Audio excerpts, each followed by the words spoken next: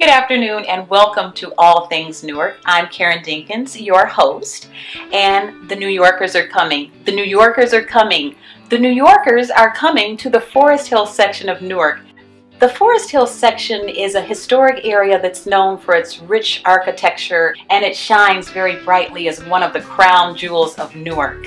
And this young lady here, Catherine Longendijk, has written a book aptly titled Forest Hill. She's lived in the area for many, many years, and she's going to tell us all about her experience and her book. But I'd like you to know something. Right now, we are in the Sydenham House.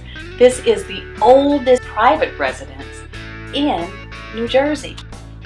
And we have the privilege and honor of being here in this house and speaking with Catherine. Thank you so much for being with us today. Thank you for inviting me. Tell me about growing up in the Forest Hill section of Newark. What was that like? It was just any other neighborhood. You know, we didn't think we were anything special. You had a range from lower middle class, upper class, a lot of different ethnic backgrounds. Okay. Totally mixed neighborhood. We had fun. It was just a very normal suburban type childhood. Okay.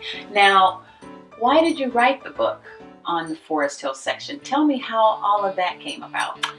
Well, the publisher, which is Arcadia Publishing, they, in the course of investigating different areas to write books about, they found out about Forest Hill in Newark. And they contacted our community association, the Forest Hill Community Association, and they said, we'd be interested in publishing a book on Forest Hill. So the community association, knowing that Kathleen and I had done the book on Branchbrook Park, approached me and said, would you be interested in doing this book? Okay. And one of your, I guess, sections of the book, Ghosts of Mansions Past. Yes. That kind of broke my heart. Yes, it hurts all of us who are interested in historic preservation to think of these wonderful homes that have been torn down, either because they're too old-fashioned. You know, I don't taste change, but you have to respect your past. So tell me about historic preservation and why that is so important. It is the backbone of the neighborhood. It's the fabric of the neighborhood. It's important to remember your past as well as living in the present. But they don't build homes with character anymore. You know, nowadays, if they build a housing complex, no matter how upscale it is, out in the suburbs, the homes all look alike. They all look the same. Yeah, or you know, they might have 3 different styles that they've scattered through the whole area. When the Heller family was developing Forest Hill, they built all these hundreds of homes, and they're all different. And that's what I love about this area as a real estate agent. I really do. They're all just different, and they all have their own charm and character. And there's all different styles. Now, I had mentioned earlier that the New Yorkers are coming. Like right now, all of my clients are from New York. Why do you think this area appeals to them? You've grown up here like all your life. What do you think some great things about Newark are? I think that it's on a smaller scale than, for instance, New York City. It's very cosmopolitan. We have residential areas. We have a downtown business district. We have an art center, we have a sports arena, we even have a minor league baseball stadium. The commuting possibilities are endless. So it's like, but you can park your car in the street without the hassles of New York City. Oh yes, oh my gosh, that's so true. I used to live in Brooklyn, and I got so many tickets. Alternate side of the street parking, absolutely, right? Absolutely. So now, we're at the Sydenham House, and Stephen Olivier, the owner, has graciously allowed us to tour this national landmark. This is like a landmark. I'm so excited. So let's go take a look at the first floor, which is much different than this contemporary room that we're in right now, because on the first floor they are not allowed to do certain things. Stephen is going to talk to us about that. but they have more free reign on the second floor that has a bit more modern feel. So let's go and check out some of the details on the first floor. You ready? Ready. Let's go.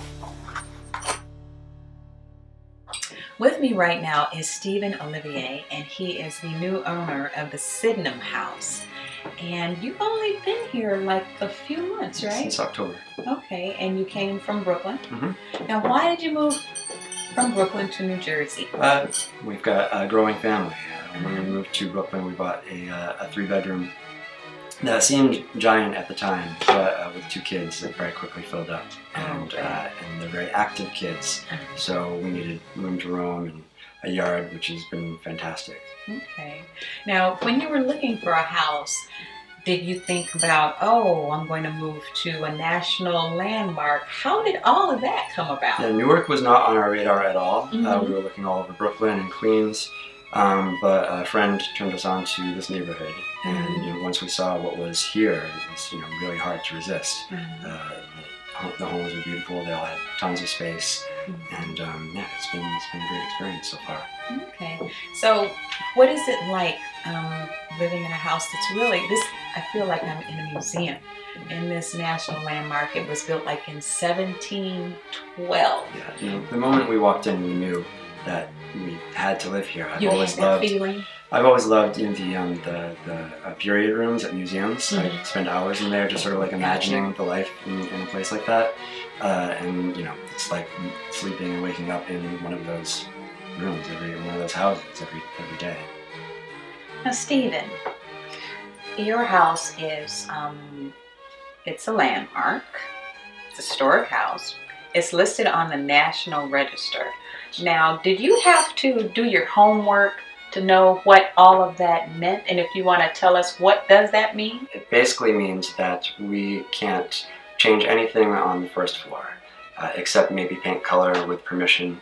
The windows, all the woodwork, the floors, every doorknob, every hinge, every door itself, needs to remain as it was, when the house was built. Okay, all right. Now, here is a picture. I really like this picture. And this is of DJ and Betty Henderson, and I think Helen was part of the association, had dropped by. But the good thing about this picture is nothing's changed really here except the paint color. You want to kind of talk us through this a little bit? Sure. Well, the Hendersons did an amazing job stripping the entire house of all of its paint. As late as I think the 90s, nothing had been painted, which I sort of wish it had stayed that way because I really love the woodwork in the house. Right. So everything was like natural wood in here. Everything, every last stitch. And so that's I think the biggest change in the house is everything. It's fairly colorful now. There are pinks and blues and yellows and greens. But they they were living as authentically as they could. Eating around eating by the fireplace in the kitchen. And which we're standing in right now. Well, I just want to thank you for appearing on All Things Newark. Thank you. And I want to welcome you to the neighborhood. Thank you very much. Thank you. We are at the beautiful home of Dan Zanella and Stephen Horn. Now, how did you find out about the Forest Hill section of Newark? I was working for the New Jersey Symphony downtown Newark, so I was looking for some place close by, and Stephen was working in Jersey City at the time, and the concertmaster from the orchestra happened to live in the neighborhood and introduced us to Forest Hill, and so we came up and took a look around, saw a lot of wonderful homes, but we're fortunate to find this one. Okay. Now, what about your friends, relatives, when you said, I am moving to Newark? How did that go over? My mom was a little less than thrilled. She had not been aware that there were any areas of Newark that were worth moving to. And she's from North Jersey her whole life. So she had no clue no about idea. Forest. They were pleasantly surprised. They were very pleasantly surprised when we came and visited some houses here. Okay, all right. So what is it like living in the area? You've been here for a while. Have you seen a transition or anything with Newark? Well, I'd say we've seen people really investing in their homes here and taking care of them and improving their homes, which is a wonderful trend to see. We're seeing more families move in now than I think we've ever seen here in the neighborhood, which is fabulous to see that. But also, I think I think people feel like they're custodians of this neighborhood, which is wonderful. And that's really what you want. We were struck when we first moved in that there's always been a sense of community here. We were out our first weekend here. I think we were out in the yard doing things, and we had neighbors stopping up and introducing themselves and saying hello, which was new for both of us. It was very, very new for me. Yeah. Okay, so what were you used to? Well, I before this I lived in a condo in Jersey City, and I don't think I spoke to anybody in my building except for my exact next door neighbor the whole time I was there. Because it was the kind of condo where you drove in, parked downstairs, took an elevator to your apartment. You didn't speak to people. You didn't have occasion to speak to people. And then the very first weekend, we're outside and just cleaning up the yard, and all of a sudden, neighbors are walking over. I'm like, "Where are we? Did we move into someplace, far away from New Jersey?" I love that about Newark and the Forest Hills section of Newark in particular. A lot of people don't know about this area, and if you bring them to this area, they're like, "Oh, that's Newark." Yeah. Do you get that too? Oh, constantly. All the time. Matter of fact, we've had people who come to the neighborhood and they say, "Are we still in Newark?" We tell them we live in Newark, and they come, "Oh, I didn't. Yeah, I had no idea this was here." And they live 15 minutes away, even, or 20 minutes away, and they just don't know. Right. Yeah, but the word is getting out. Oh yeah, absolutely. A little bit. Absolutely. More and more people. I work in real estate, so a lot of my calls are people that want to live in this area. Well, because it's perfect for transportation in and around northern New Jersey or into the city. We have 3 ways to get into the city here, which is great. When Stephen was working in Jersey City, that was one of the reasons that we wanted to be here, because getting to Hudson County, there were multiple routes in, and of course proximity to all the public transportation. It's perfect for that. It really is. Yeah, it really very is. convenient. Well, you know what? I just want to thank you for being on camera and appearing on All Things Newark. But I'd like to take a look and show everyone some of the great pieces and just your house, if you don't mind. No, that's fine. Can we take a look? Absolutely. Okay, Absolutely. let's go take a look. Sure. Thank you.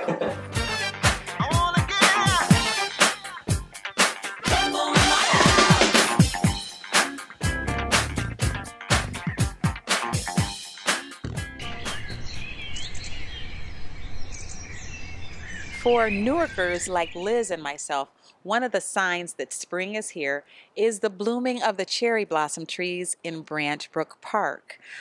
Year after year, thousands of people come to view the blooming of the Japanese cherry blossoms. Now, is this your first time here in Branch Brook Park? No, I've actually been coming here. This is my second year to come and see the cherry blossoms. So, okay. I come here once in a while because it's a really nice place to walk, and obviously it's very beautiful. Yeah. Now, have you ever been on a little trolley? You know they have a little trolley. I did not know that. Yes. Where is trolley this? Tours. That's over by the information center over there. Well, that's something new I didn't know, but I'd like to check that out. You should take Ping, Camera Shy Ping. Of course. And you guys take a little trip. Yeah. Yes. I am with Frank from East Orange, who is out enjoying the day.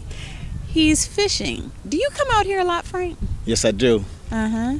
How's the fish biting today? Not good. Not a good day. They think it's Easter or something. So they're on holiday? Yeah, they're on holiday. Got their little suits on. They split.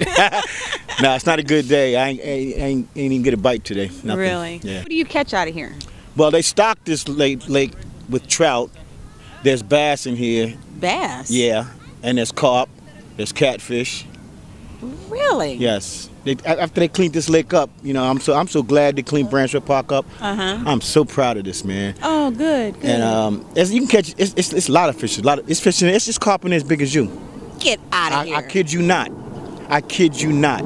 It's carp in there. It's carp in there. 45, 50-pound carp, bigger. And here with me is my guest, Liz Del Tufo, that lives in the Forest Hills section of Newark, and she's lived there for many years, and she's going to tell us a bit about Branch Brook Park and those gorgeous cherry blossom trees. Liz, thank you so much. You're welcome. I feel like everybody knows you, or they're probably taken one of your tours. But for those people that haven't, tell me a little bit about the tours that you do and how people can learn more about them. Newark Tours, you can go online, plug in Newark Tours. My slogan is "Come to Newark and be surprised," and everybody is. Everybody is.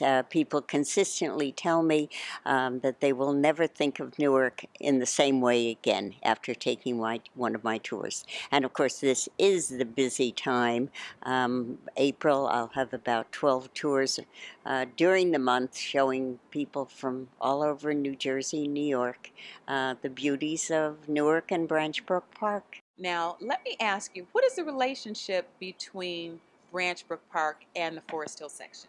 Well, they really grew up together.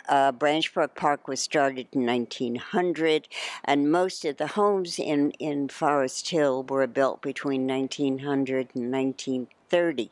So it kind of grew up together, and it was during the City Beautiful movement that was recurring through the major cities in the United States between 1900 and 1930. So they're really codependent on each other. Branch Brook Park makes a wonderful boundary to the Forest Hill Historic section, and of